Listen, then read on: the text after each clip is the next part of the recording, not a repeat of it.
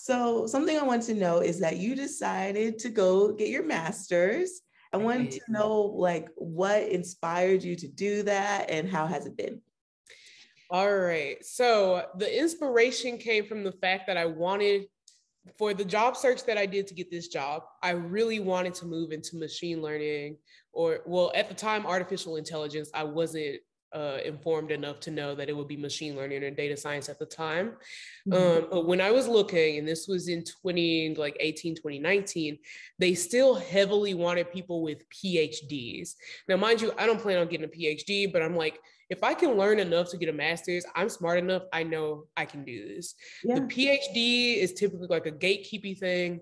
And I know between my personality and my smarts, I can get my way into somebody's role. So I was looking for those, and I mean, with no degree, they wouldn't even give me the time of day. I was like, oh, well, get some experience and maybe come back later. So that's how I ended up with another software engineering job, which I still like, but I just wanted to try out something else. So that is why I went back and got my master's, because I still wanted to do those things. And I know how hard it is to get in the door without a degree. And of course, being a Black woman, I don't have the same things. Even if I was to go self-taught, I don't have the same privileges for people to just trust that I would know what I was talking about. So the ability to get a job and then just having that credibility is why I decided to go. And I chose Berkeley because to me, it's the closest you can get to going to an Ivy League without going to an Ivy League. They're very well known for their computer science program. So chose Berkeley for that reason. And then, was that the only part of the question? Okay, I wanted to ask you what went in, how did you choose where you wanted to, well, I guess you just answered that part. Okay, so I want to know. I guess there's a couple more things about how I chose. So it had to be online because I wasn't going to move for it. That was not going to happen. And then it also, I didn't want to take a GRE. So anybody who didn't do GREs, I was like, I'm applying there. And I knew it was going to be harder because I'm sure grad programs that don't do GREs were getting a crazy number of applications at the time. And then it needed to have some type of notoriety. Like the Berkeley program specifically, it has always been online. They didn't switch online during COVID. So that was like, so they were ready for this. They were rooted, they were in place versus schools that had to kind of switch it on. I was like, I don't know if that'll be as great of an experience. Okay. And then how has it been so far? Any favorite classes you don't like? I follow your tweets, so I know some of them. But... Yeah. Okay. So my favorite class so far, you know what? Data engineering was actually a pretty cool class. It was something that I really hadn't focused on, really hadn't done before. So I also did a machine learning bootcamp last fall. And so I've learned a lot in general. But in the data engineering, they really focused on like data cleansing and just handling the data in general versus every class I had taken before that. It wasn't an afterthought, but data cleansing and just the data pipeline was a means to an end versus something that you really focused in on. And it was nice to learn about that because your data really is the backbone of everything that you will do in machine learning and data science. So that's probably been my favorite class because I got to learn so much, but it wasn't stressful. So I love that. My least favorite class has easily been my statistics class.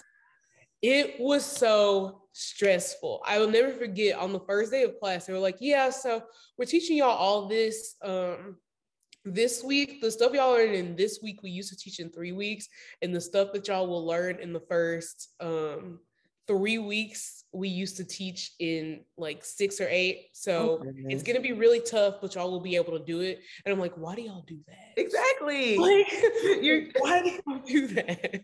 And the thing is, I was part of the first group to take this like redone stats class. And even the people that had taken it the semester before said that it was a really hard course. So if y'all were teaching slower and the course was still hard, what on earth made you speed it up? And the other thing was stats was very theoretical. And while I do love the theory, I love to know, I love to get to the very basic level or the smallest level you can get to, and know every little thing about it. And that would be awesome if I had more time. But when you only have 14 weeks to master statistics, and specifically high level statistics that is used for machine learning, like it's not fun, it's not enjoyable. So it was that's easily the hardest class I've taken in my entire life. Wow. Like, I'll never forget that experience. Never. This is like the start of your villain, as if your villain origin. Yes, look at that statistics class, easily villain origin story. Yeah, I wanted to know, so there's a lot of math involved with artificial intelligence and machine learning. Okay, so you have to take a lot of math classes. Yeah, so honestly, if you are a math major, you will probably excel. You know what's funny? I don't think math majors excel in like software engineering. Like, I think they still have to put in a lot of work to learn to code. I think they're good once they learn to code, but like they still have to do that work. But I think that if you are a math major and you want to do machine learning, it will probably be like kind of easy for you to jump in. Wow. Because computer science, our degree is half math, but if it was all math, we would have such a better introduction to the kind of stuff you need for machine learning. Because I feel like we learn the baby math, and I put that in quotes because we know it's not baby, but compared to what you need for machine learning, it's baby. Like we got to stop at what? Linear algebra and discrete math. You have to go past that to really be able to understand this machine learning stuff. So it's so much math. Honestly, this is also controversial. Machine learning is just hardcore statistics and linear algebra. Like I had seen people make jokes about it, but no, it really is. Like, you need to be strongly rooted in that stuff. Yeah, I took a recommender systems class in undergrad and I hated it. It was so much formulas and math and all that stuff. I just wasn't expecting that. Like the math, your code is all math. Like it's it's so wild. And I don't want to discourage people, because there's a lot of people that kind of now make content around like, oh, become a machine learning engineer in XYZ amount of time. There's a difference between like just being able to use libraries and call functions and just plug in variables and actually knowing how to do machine learning. The people that do the first thing, they will get jobs, they'll make a good amount of money. They are not going to last as long. Like, if all you do is know how to use libraries and you don't actually know what's going on the back end, you're not going to last that long. The people that actually learn how this works and it's not a black box to them, they're going to last a long time and probably be able to make some advancements. I'm excited about being able to do that. Yeah. No, yeah. I remember one assignment, there was a library, but we had to code the actual, what the library does. And it was so hard. Like I'm just like seeing it in my head. We use Python and all that. And oh my goodness. Yeah. Cause it's the same thing for software engineering. If all you know is libraries and you don't, cause of course you are never going to rewrite a library. Why would you do that? But when you run into issues or you're like trying to do something that's low-key never been done before, if you don't understand how that really works, it's just going to be so tough. Yeah, you made a post too that I really agreed with. It was a while ago. You were like, people are saying software engineering is just copying and pasting, and we say that as a joke. But at the end of the day, when you're first learning, you really should know what you're copying and pasting, just because like when you run into something similar, but it's not on Stack Overflow, or what if it doesn't work exactly? And I totally agree. Like in the beginning, spend some time. Yeah, because I mean, I can't tell you how many times I have talked to an engineer, like they've done some work and I'm like, okay, cool. And I'm like, oh, but we probably need to change this thing. How does this work? And it's crickets, because you don't know how it worked because you copied and pasted it and didn't take the time to learn what you copied and pasted. So yeah, be careful with that. Yeah. And then something I wanted to know is, and you might not have an answer to this, but how do you balance everything? Like everything you're doing, full-time job, people, full-time job, full-time job, hobbies, family, content creation, like do it. I get this question a lot, no matter who I'm talking to, people ask me that. And I really don't know. Like it all works out somehow. And I will say, I make sure that I take breaks. That is the one thing I will never budge on. I will always take a break. If I'm tired, I'm going to bed. Like, I think if you get a good amount of sleep, because obviously with the amount of stuff I'm doing, I don't get a ton of sleep. Okay, I'm gonna be honest with you, but I still minimum 6 hours. If I oversleep, I oversleep. I don't care, because the thing is, if I don't sleep enough, if I don't eat enough, if I'm not actually taking care of my body, the work that I do in all these things is gonna suck, right? Yeah. You show up to work tired, it shows. Right, you don't do as well. Stuff that should take you an hour is taking you 3 or 4 hours because you're exhausted, and that's why I just go to sleep. And then I really just have to prioritize, like, what is important to me in general and what is important to me that day. For example, right now in the summertime, what's important to me is having fun and living life. So I took a semester off school because I really can't do that as much as I want to when I'm in school. Yes. Yeah. And now, I'm dipping more into my hobbies a lot right now, right? Like, if y'all watch me, I've been posting a lot more and all of that. And so during this time, I'm actually trying to figure out how to balance, or once I go back to school, I'm trying to create systems so that it doesn't mess up what I have going right now. That's so important. Some people say, like, how do you stay motivated while learning to code? Well, it's more of like, how do you put systems in place so you can stay disciplined while learning code? So that's so real. And then the last question I wanted to ask you about, like, grad school is, any advice to people applying? I don't know if you tweaked your resume. Like, I'm so out of touch with this. Yeah, I did not do anything special to my resume. I prepared my resume just how I would for a job.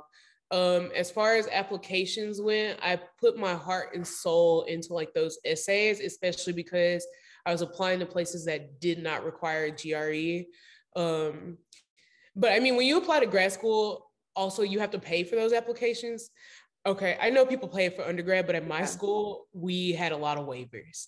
And so they would just give us waivers to apply to colleges. Yeah. And so I didn't really pay for any college applications. But yeah, so for graduate, I was very picky on who I was applying to because I was spending money at that point. And I mean, it's like $100. It's like, you're going to get in. That's crazy. And so I really put my heart and soul into those. And I'm not terrible at writing, but I know that's not one of my best things. So I spend a lot of time revising. I probably wrote 4 or 5 drafts before I got to the final thing. And just be very honest and, like, show that you really want to be there. Because I mean, of course I look around and I'm like, dang, some of these people seem so much smarter than me, but we're all in the same room. Girl, right? You're so smart. You are so smart. Stop. Well, okay, so I am, and I don't discredit that, but I meet other people, I'm like, geez Louise, like, you are really, like, you're up here. And the other thing is, I know they put in a lot more time when it comes to this stuff than I do. And I respect that. I'm like, that is so cool, but I just have so many things I want to do, again, prioritizing. But yeah, I think really putting your soul into those essays is what's going to get you there. Because a big part of grad school, when you graduate, they know people are going to know you went to Berkeley or whatever school you choose. They want graduates who not only are smart and can do the classes, but they also want graduates that will represent them well. And when you speak to the public, when you go out in the world, they want to make sure that you can do that. And so those essays show, like, what kind of communication skills you have and that kind of thing. And that's the biggest thing. I mean, I guess GRE, but again, did not take that. So no tips. I love the path you took. It makes sense. Ended up great. All that matters is that you get the degree. So you should definitely make it as easy as possible for yourself while you're going through. Yeah. For grad school, I didn't test out of the Intro to Python course. Why? I don't care. I'm just here to get the degree. Nobody's going to care about what classes I took. So I took that course because it was easy. It was cake for me. Oh yeah, something you said, you took the beginner one in undergrad. When I took my first computer science class, I took the harder, more advanced, like they had one that was in 1 quarter and you could take the other one that was split up in 2. I took the 1 quarter one. Big mistake. Like, girl. I was so optimistic. I can do anything I put my mind to and all. And you can, but like make it easy for yourself. Yes, exactly. Make it easy for yourself. Yeah. But not have a strong foundation. But then I wanted to do some fire questions while I have you here to end this out. So if I was a beginner and you had to recommend a language I start off with as a beginner, what would you recommend? Python. Okay. Back end or front end or machine learning? Machine learning, but if it's back or front, front. Okay. And then if you could give one piece of advice to people that are not sure if they're smart enough to learn coding and get into this, what would you tell them? Keep trying, give it some time. Love it. You need more than a couple months. Yes, exactly. And then I guess I know your answer for this. Well, you also did a boot camp. So boot camp, computer science degree, or self-taught? Degree every time. I'm a degree advocate. And that's so rare to hear these days. So if you want to know why, oh yeah. No, I was going to say, I think it is, which is why I'm choosing to be very vocal about it. I feel like everybody's like, don't waste your money in college. You're not wasting money by going to college. I promise you're not. Everybody does not have the discipline to be self-taught. And even if you have the discipline, it's not going to click as well. It's like building those networks, all of that kind of stuff. And boot camp, I didn't like boot camp. It was too fast. And they're teaching you to get the job versus really taking time to teach you the concepts. And you would have to go self-learn anyway. So I think that, I'm sure there's people that get degrees and like, damn, I wish I would have went to boot camp. And that's a fine choice, but I think we need more people to be speaking positively about degrees so that people know that it's not a waste of time. It's not a waste of money. It's just a different way to get there and a different experience. Exactly. I feel like it's what's best for you, I feel like for me, I'm so impressed by self-taught people because I try and learn so many different things like guitar and I just quit it, Yeah, yes. So to have the discipline to go this and to create your own curriculum too, all of that. When you go to school, it's done for you. Like I'm not doing all that. I can't. Yeah. But then I also see if you're transitioning careers, you have kids and all that stuff, you want to go boot camp. I'm like, it makes sense. Just make sure you choose a good boot camp and do research into that because they're not all created equal. Yeah. And then, so thank you for sharing that perspective. She has videos about this on her channel. If people want to find you, where can they find you? You want to find me every social media platform, Instagram, Twitter, Snapchat.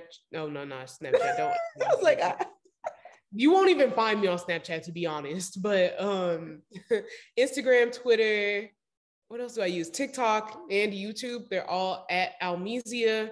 I also have a Discord where people can ask me questions because people love to ask questions, but sometimes are shy to like leave a comment. So have the Discord. Love chit-chatting with people. I answer questions as best I can. So yes, and we didn't even get into technical interviews, but like maybe that'll be a different one. But buy our data structure flashcards. Buy the flashcard. We don't promote those enough. We don't, but we still get sales though. Yeah, we work so hard on those. We need to promote them way harder. Yeah. Okay, thanks, Meezy. Yes. See y'all later. Bye. Bye.